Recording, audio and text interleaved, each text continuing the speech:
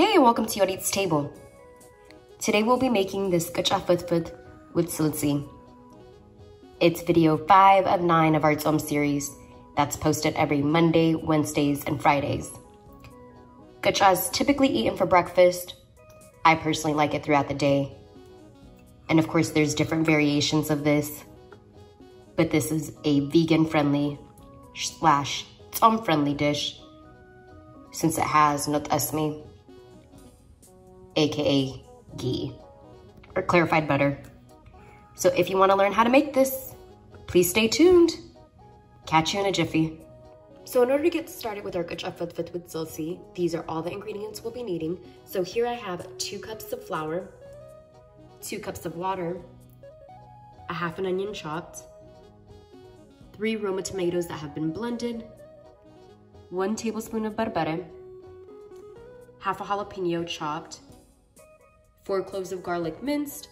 We'll also be using our avocado oil, and we'll be needing an additional cup of water and some salt to taste. Alrighty, let's get to it. First things first, wash your hands. Secondly, what we'll be doing is adding our flour to a bigger bowl. And you want to add some salt, so I'm going to use approximately 1 teaspoon of salt, and this will be to taste. And so we can start off with a teaspoon and then adjust accordingly. And so I'm going to just add a little bit of water at a time.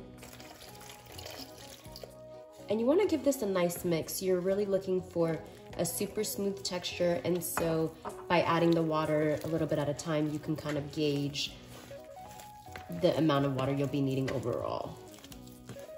Make sure you're getting all of the dry bits into your mixture. Once you've reached about this point, you can go ahead and add a little bit more water and continue to mix. Alrighty, so this is about the texture that we're looking for. We want it to be on the thicker end. It's pretty sticky, but of course, all of the dry bits have been incorporated. There are a few little lumps in, as you can see, but that's okay because it'll cook out as we are putting this on our pan. And so for now, we're gonna wash our hands and set this aside.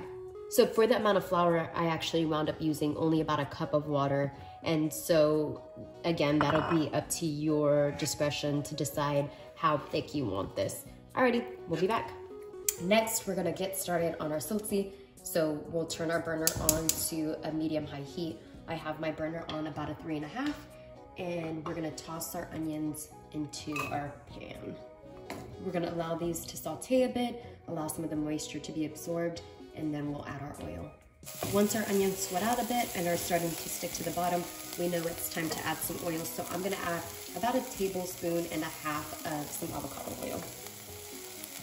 We're gonna allow our onions to cook out some more and become nice and soft and get a little bit of color on them. So my onions got away from me a little bit. This is entirely fine. They're not burnt. They just have a little bit more color than I had desired, but we'll just rock with it. So at this point, we'll go ahead and add our garlic. You wanna give this a nice mix and wait about 30 seconds until you start to smell your garlic. And we can also add in our jalapeños. So once we've sauteed that a bit, we're gonna go ahead and add our berbere. And we want that raw berbere taste and the spices to be cooked out. And so we'll spend a couple minutes just allowing this to cook. Once this has cooked out a bit, I'm gonna add a little bit more water and just allow this to really soften. And once the water is absorbed, then we can add our tomatoes. And do note that the amount of berbere that you use will depend on your spice level, how hot the berbere is. And if you don't know what berbere is, it's a spice mixture that can be found at your local Eritrean or Ethiopian market. So once the water has been absorbed, I'm gonna go ahead and just toss our tomatoes in. And you can use canned tomatoes if you like. I prefer fresh tomatoes, but if you have the cans on hand, then by all means, use what you have. I'm also gonna add a cup of water and just give this a good mix. At this point, I'm gonna put a lid on it and put it on the back burner, and we'll make our KICHA while this is cooking. So for our KICHA, what we'll need to do is turn our burner on to a medium-high heat, and we'll also be adding a little bit of oil to the pan.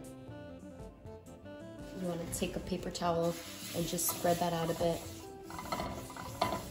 And you also want to have a little bit of water off to the side to be able to dip your hand into some water so that way the mixture doesn't stick to your hand thoroughly. So once our pan is nice and hot, we're gonna go ahead and add some of the mixture to our pan. And depending on your pan size, you can probably get 1 or 2 out of this. And so I'm gonna pop that in, and you can hear that it's ready because of the sizzle. And again, dip your hand in the water, and you wanna move pretty quickly and just kind of mix this out, or spread this out rather. So once everything is spread out nice and evenly, I'm gonna just put a lid on it and allow that to cook for approximately, I would say 3 to 4 minutes. You'll know that it's ready when the top of the mixture has dried out a bit. And like I said, you can definitely get 2 out of that. So there goes half of my mixture, and here's the other half. All right, so it's been a couple minutes, and we'll take the lid off. And this is exactly what I'm talking about, so you can see that most of it has dried off. And so I'm gonna take my spatula and just flip this on over. And that's exactly what we're looking for. And so I'm gonna go ahead and put the lid back on and allow that to cook for another 3 to 4 minutes. Alrighty, so we're gonna take our lid off and flip this over. And that's perfect, that's what we're looking for. And at this point, we'll just go ahead and take a plate and set this aside and allow this to cool. In the meantime, we'll repeat the steps. While our second KICHA is going, what we're gonna go ahead and do is get started and tear this up. You wanna tear this up into bite-sized pieces, and if you have hands like our mom, it's pretty hot, but just go with the flow, and if not, wait until it cools down entirely. So, alrighty, so this is what your KICHA should look like after you're done tearing it into pieces. So we'll do the same thing for the second one once it's cooled down, and we'll be back. So while our second KICHA is cooling off, we're gonna go ahead and check on our SILSI. And so we're gonna give this a nice little mix. And that looks great. This is exactly what we're looking for. So at this point, we're gonna go ahead and add some salt. And since I know my berbere does not have any salt, I'm gonna start off with 1 heaping teaspoon of salt. And give this a nice mix. And make sure you taste this to see if there's enough salt to your liking. And that was the perfect amount of salt for that. And so at this point, we can turn down our heat entirely. So I have my burner on a low. So now that our KICHA is all nice and ready, we're gonna go ahead and just put this into our pan, or our pot rather. And once everything is in the pot, we'll give this a nice mix. And we want this to really be submerged into our SILSI. We want a nice soft texture. So we'll allow this to cook for approximately 2 or 3 minutes until it's to your liking. So once everything is nice and combined and the KICHA has softened a bit, we're gonna turn off our heat and just serve this up. Otherwise, there you have it. Our KICHA fit with SILSI.